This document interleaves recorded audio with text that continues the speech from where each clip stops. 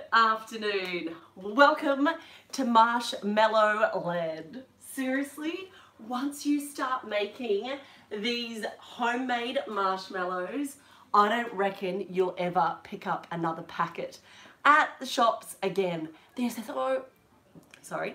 they are so simple to make. They're squishy, they're delicious. You can coat them in coconut, you can roll them in tapioca flour or anything that you please. Make them into Rocky Road. Just seriously, stay here, hit subscribe now so that you don't miss any more of my videos, and let me show you just how simple making your own homemade marshmallows is. If you can see me, give me a little like and let me know. I'm really interested because I'm going to take this one or two ways and I want to know from you which way it is you want to see. Do you want me to make white marshmallows or pink marshmallows? There's a little comment box there at the bottom. It looks like a little rectangle with a little bit down the bottom. Hit it in there and let me know. Do you want pink or do you want white? All right. Well, I'm going to turn my Thermomix on because I tend to make these marshmallows in my Thermomix. The reason I love making them in my Thermomix is because I can control the temperature. And one of the key ingredients that you're going to be using to make your marshmallows is raw honey. And I find because it doesn't have, all the crap of it being heated, and I want to keep all of the goodness in there, I try and just keep the temperature quite low. And I find that I can do that best in my Thermomix. But don't worry, still hang around because I'll definitely talk you through at the different stages how you can also make this even with hand beaters. Seriously, don't let not having this machine be one of the reasons that you don't give these a go. All right, so what do you need first? Well, you need a set of scales. And again, it's in my Thermomix, so I'm just going to turn those on. And you're after 1 cup of water. Of course, goes without saying, try and get the filtered stuff. They always use filtered water.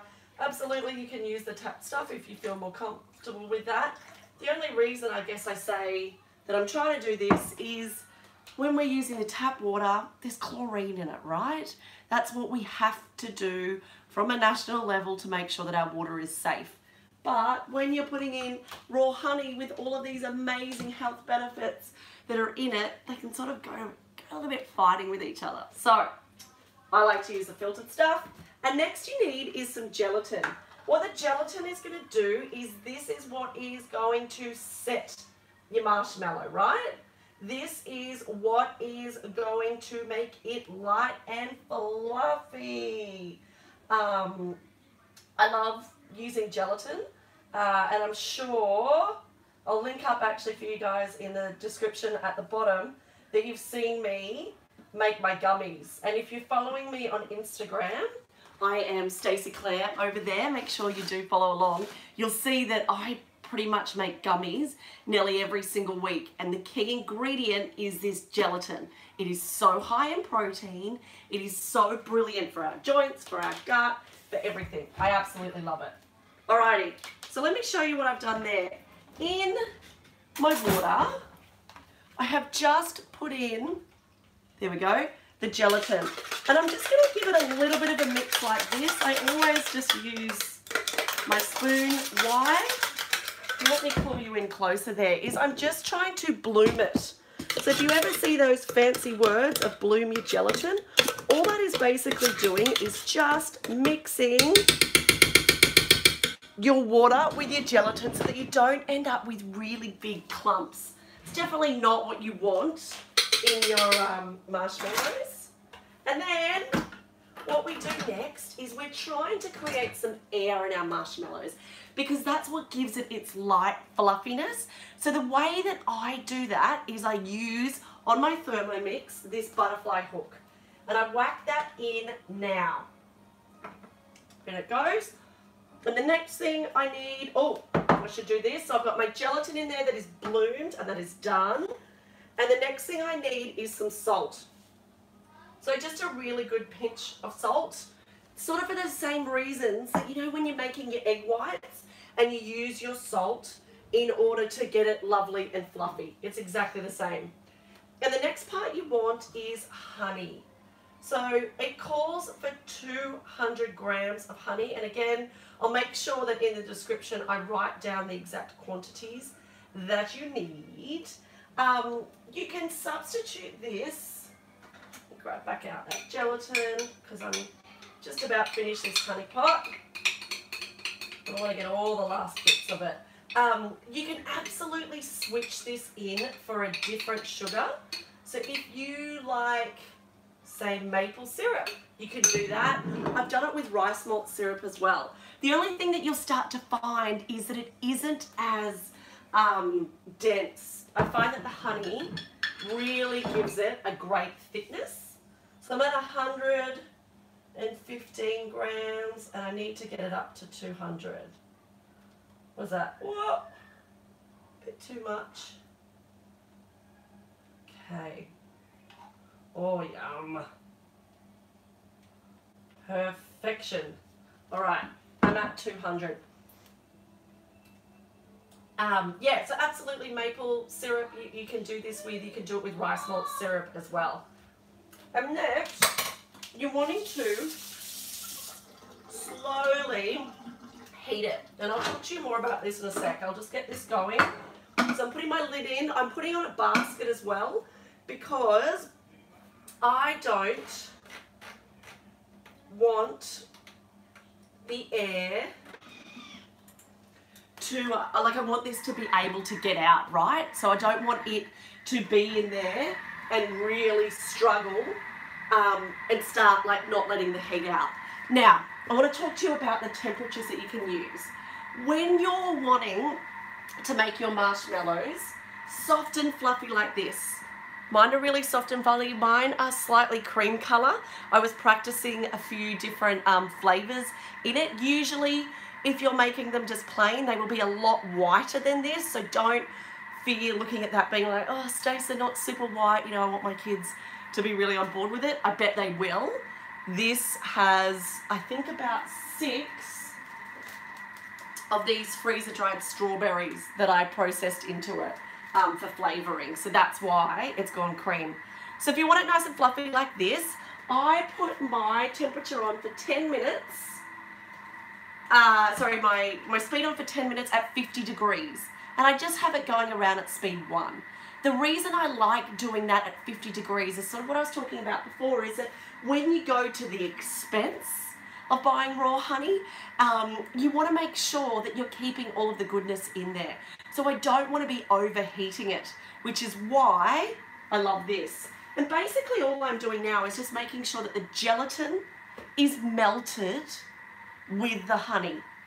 If you want to make marshmallows that will be brilliant on a fire to toast them yourself, this is the spot now that you build in some more body to your marshmallows. And the way that you do that is you heat the honey to a higher heat. So you actually go for 15 minutes at this stage at 120 degrees, the same speed, just nice and slow. You just basically need it to be turning around, which is everything I can see it doing right now. That's what will get that body in. So you can choose, and again, don't worry, this is all going to be here in the description. You will catch it there. When it finishes off, I'm going to show it to you now because I did prepare one earlier. Let me get you in here. See this now? All of the gelatin is melted and it's beautiful and runny.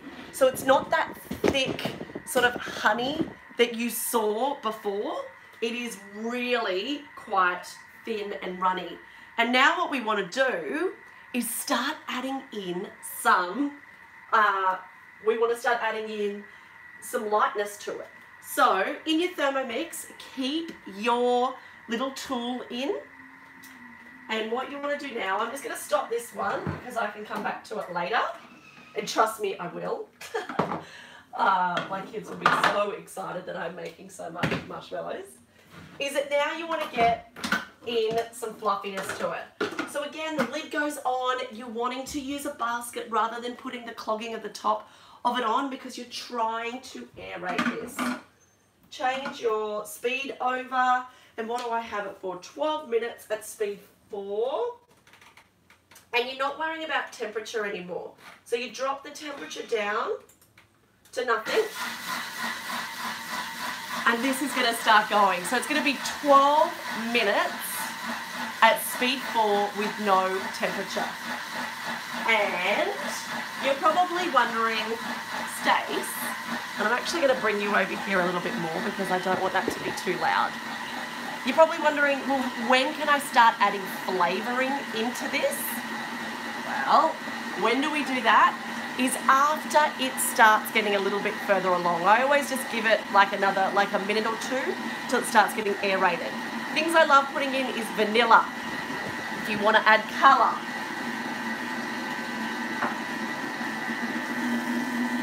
Actually, let me pull you in here now so you can start to see it changing colour. See there?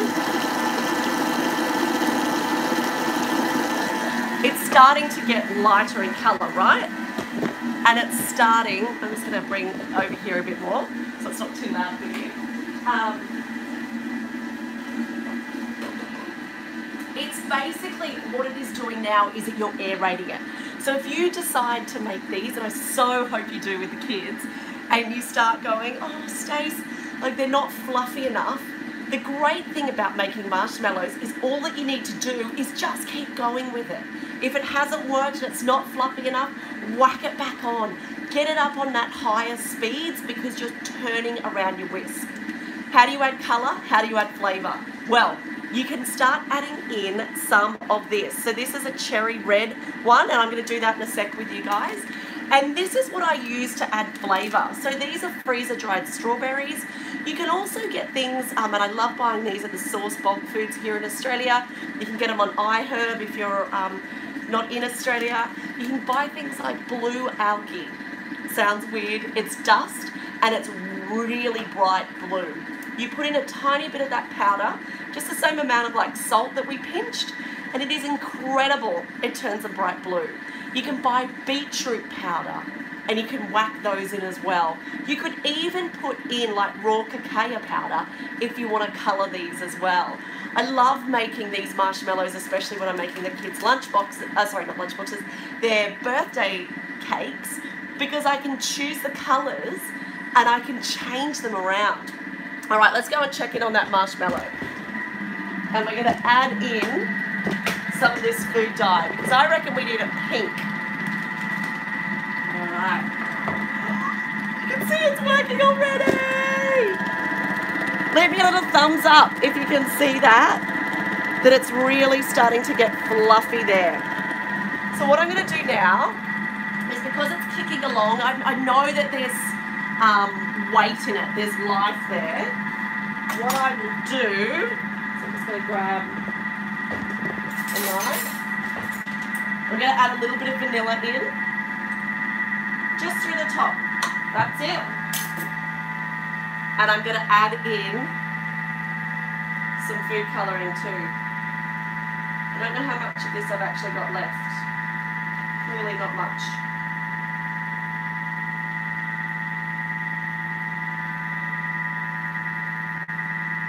Oh, it's starting to change a little bit of colour.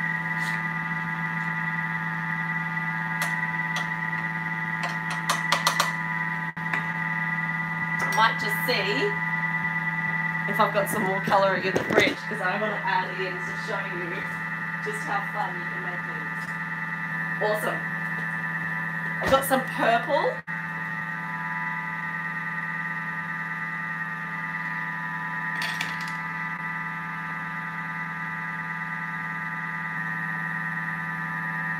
Oh, they look amazing!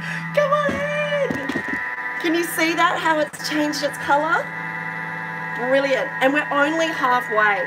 So that's about the time that you want to be adding in your flavours and your food colouring.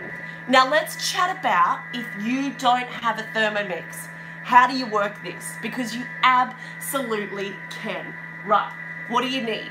Well, you need to heat up that gelatin and the honey together. Like what I did at the start there, I was talking about monitoring the temperature, because that's what's so brilliant about the Thermomix, is that I can monitor it, right? That's great. When you're doing it on your cooktop, basically just add in you'll go ahead and you'll bloom your gelatin and half your water together, set it aside. The other half of a cup of water that you use, do that with the honey. And what you're doing there is you're basically just trying to make the honey nearly like an imitation glucose syrup. You know, when you see in the old days they make their confectionery and they really make it sugary, like it's really runny. That's what you're doing with your honey. Heat that, and then what you do next is you grab your KitchenAid, or maybe you've got hand mixers, and put in there your gelatin mixture. I give it a little bit of a turn around just to make sure it's broken up, you know, sort of what I was doing there with my my spoon, just making sure that it is well moved about. And then you start very slowly drizzling in your honey mixture, with it going full ball, because of that same principle we were talking about just then, is that you need to make sure that you are constantly aerating your marshmallows.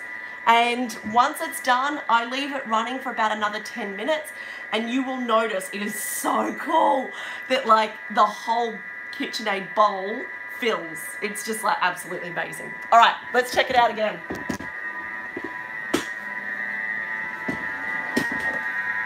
Wow! Can you see the color there? Let me know with a little thumbs up. You can see there's a little bit of vanilla still on the side. Amazing. We've got 5 minutes to go. So, with 5 minutes to go, what are we going to do? Well, we need to line it. So, we might just waste not, want not. I'm going to reuse this container. Let me pull you back here because I really don't want you to get too much buzzing of that noise. I just use a glass Pyrex. You can use any shape container. What you can also use, and I was thinking about this just before, you pull these out, is these are my silicone trays that I make gummies in. And again, if you want to see how I make gummies, just go through the description there. I will link it up of how I make gummies, and be sure to head over and follow me on Instagram. I'm Stacey Claire there, because I am always sharing stories of what I'm making, and every single week I'm making a different gummy flavour. So if you're really into eating some gut healing stuff, which these marshmallows are, because you're putting in gelatin, which helps heal the gut lining, you're having raw honey, which is brilliant, is antibacterial, it is so fantastic for us and boosting our immune system. You'll love to follow along with those. Anywho, back to what I was saying is that you could also pour your marshmallows into these little silicone trays. How fun is that? You can have different shapes. But by all means, and come on in now because that one's just about to finish, is that you can do it in a glass tray. I always line mine with parchment paper. I just find that that is then easier for it to get out, right? Using, you know, if you want to chop it up, actually, let's have one last look. We've got 3 minutes to go on the clock. See it there? It's getting pretty close to the top, isn't it? Which is brilliant. And I want it to basically have that time.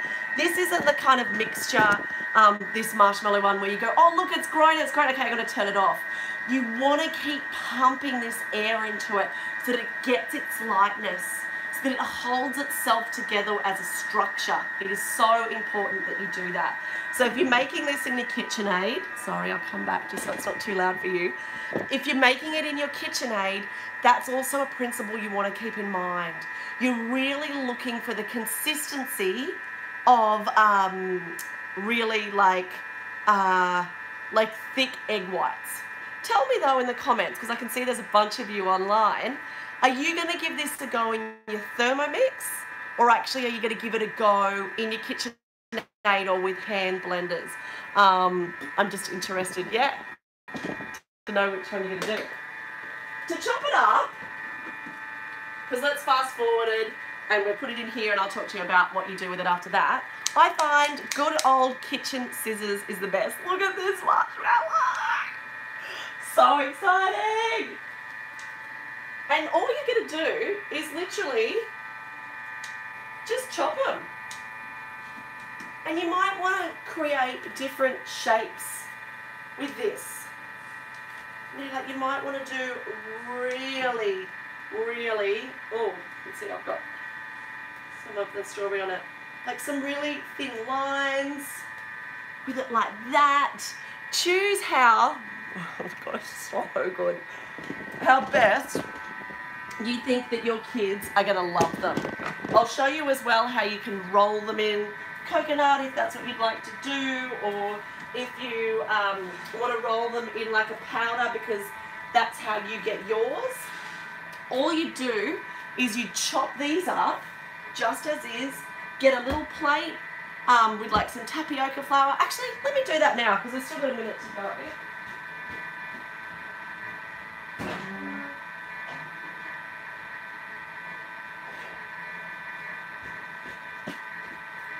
This is my tapioca, and then you can also do it with some desiccated coconut. So delicious, and I wonder like how beautiful the colours are going to look. There's this one.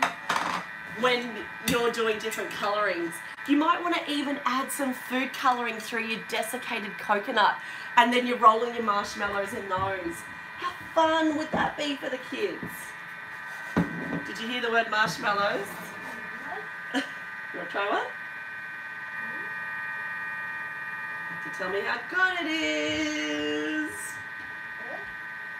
Oh. Do you want a marshmallow too, darling? I think my kids heard me talking about marshmallows. Okay. So what you could do here is you could just roll it in your coconut like this, and you get all the gorgeous coconut over it. You can also do it in tapioca, which I'll show you in a sec. Excuse me, darling.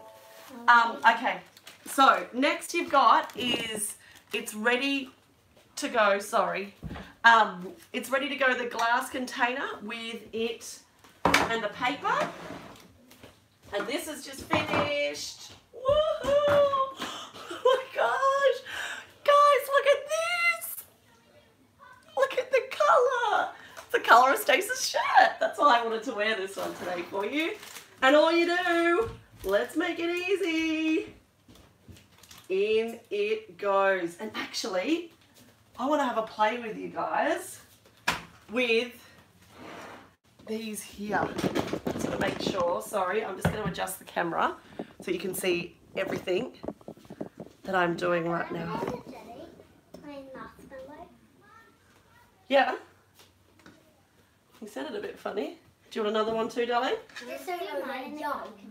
Yum or like triple yum? Triple yum. Triple yum. Hope you guys can hear that. Okay, so I'm just going to roll it up. I'm going to put some of this in these. What do you reckon, guys? See if we can make... It's a bit full. Yeah, that first one was. But you know what I reckon we could do is if I use a knife. How fun would these be, like our jellies, making different shapes for them? What marshmallow colours have I done before that you've loved? Green, yeah. Blue. My favourite was when you did black. I did do black. Good remembering. I don't remember the black. You don't remember the black? I remember the bright blue. I used the algae, and to make the black one, I used a little bit of black charcoal as well as some black food colouring. I love the brand Hops for the food colouring, and I'll show you that in a sec. Guys, it's a natural one here in Australia. It's really easy to get online from their website. They're a family business. You won't find it in supermarkets. But yeah, spend that extra money because then you'll be like, brilliant, you know, no pickle at all, making these fun flavours of marshmallows with all of these colours, knowing that you know what the sugars are, right? Because that's the thing of when you buy marshmallows. I was even looking at like a few of them the other day because my little lady like absolutely loves them. She's having a sleep at the moment, but she's 2. And my husband said, "Oh look, Stace, they say they're vegan." And I'm like, how are these vegan? Like, how are they making it? And it was just all of these ingredients that we just could not even pronounce. And I'm all for having sugar and that stuff. I think there's absolutely a time and place for it. But wouldn't it be fun with the kids being off school at the moment and all of this crazy corona that we've got going on, that if this was, you know, one of their rewards, or this was something fun. Oh my God. I'm sure you're going to want to take over getting this out. Yeah, it's amazing. Yeah, like how fun would it be if this is what their reward is? Because every single time you'll be like, awesome, get that raw honey in, that's going to help keep the colds at bay, great. Every time you're eating the honey, you're having it with some gelatin, which is a really great source of protein, so that your blood sugar levels aren't going to go up and drop down. This is how I do it in the bigger container. See it just like that? So nothing fancy, just get it into whatever works for you, and then into the fridge to set for an hour at least. So this might be something, oh wow, look at these. These just all went out to their size. Remember, you might have heard my son say, "Mama, they're a bit big." But look, they're flattened out. How good's that? I'll put that one into it there. Oh wow, I'm so excited to see how these ones turn out. Aren't they cute? But yeah, into the fridge. Don't be tempted, because Stace has, I'm always here for you guys, trying out a recipe 100 billion times to make sure that I can troubleshoot it for you. And something I did do to try and speed things up is I put it in the freezer, and my darlings, it went absolutely flat. So, lesson learned, don't do that. Pop it in the fridge and give these a go. Like, they're so delicious. I'll show you them with the tapioca flour. I bet these will look really fun. Oh. I'll put these here and I'll get them in the fridge in a sec. I often as well, I should say, I know we're talking about making snacks now, but whenever, like my girlfriends and I, we have birthday parties for the kids, we always bring a plate. Like all of us are like, okay, what am I bringing? And the 2 things that my girlfriends always ask me to bring is either marshmallows, and they tell me the theme, like the color for it, or fruit leather. And again, I'll link up in the description here my fruit leather video here on YouTube. It's 120,000 people that have watched that video, which is so fun. It's a mango one, and it's like the easiest thing to make. So definitely, you know, if you are having a celebration and you're like, what can I make that's a little bit fun, that's not really labor intensive? Because I'm kind of for that. Because the extent of it was having that on. And you can be doing that while you're doing 1,000 other things, right? That's what I love, rather than having to man the oven. I always put my hand up, you know, to make these. All right, so with some tapioca, just like that. Oh. Look at it. Like, they're like proper marshmallows. Give me some love, give me some thumbs up, give me some yums in the comments. Oh my gosh, these are so cool. So, I would love for you to make these. Be sure to hit subscribe here on YouTube. I'm going to be in here live every day at 2 o'clock showing you a different snack recipe you can make with your babes. And be sure to check out the playlist. I'll link it below, because I've been in here making stuffed dates. Holy moly, that's been the most popular recipe. Peanut butter stuffed dates. Like, it is simple. Yesterday I showed you how to make salted caramel popcorn. It's a thing, and of course, because you're here with Stace, it is quick, it is simple, it is hacked alert. There ain't no slaving over the stove with that one. And then there's a few other, there's banana bites. There's so many. So use that description box below and check out all of these other recipes and be sure to subscribe. And hey, if you love this and you're like, yeah, I'm gonna make some marshmallows, snap a photo for me and tag me in it on Instagram. I'm Stacey Claire there, and as well on Facebook, I'm Stacey Claire there as well. I want to see what you think. And oh, promise me you'll make these because I've got all of that delicious vanilla-y taste in my mouth from these gorgeous marshmallows. And look, they're already starting to set. You're gonna love them. Alrighty, I'll see you in here tomorrow. Bye guys.